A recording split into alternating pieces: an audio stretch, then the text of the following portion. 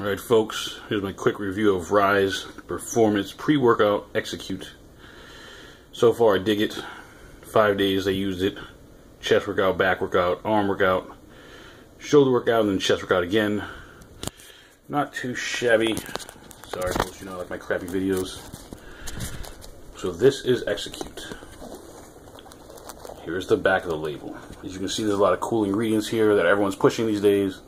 Niacin, beta-alanine, choline, quite a few more there. Let's get an even closer look because I'm a jerk. Ooh, look at that out of focus, folks. Alright, enough of my fun with you guys. Simply put, the stuff works. It's good enough pre-workout for what you need it for. It's got caffeine, it's got niacin, it's got beta-alanine, citrulline, all the things that every other supplement has. It has 1 or 2 extra ingredients. Nothing too fancy, nothing too great. I do like it. I would use it. I'm still a big fan of C4, but this was pretty decent. The frostbite flavor was good.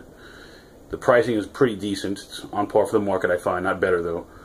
The taste was good. The one thing I didn't like too much, it was a little grainy until I drank half and kept just shaking it like a crazy person. Other than that, the product's pretty darn good. Feel free to look for it. Yes, I did get free samples.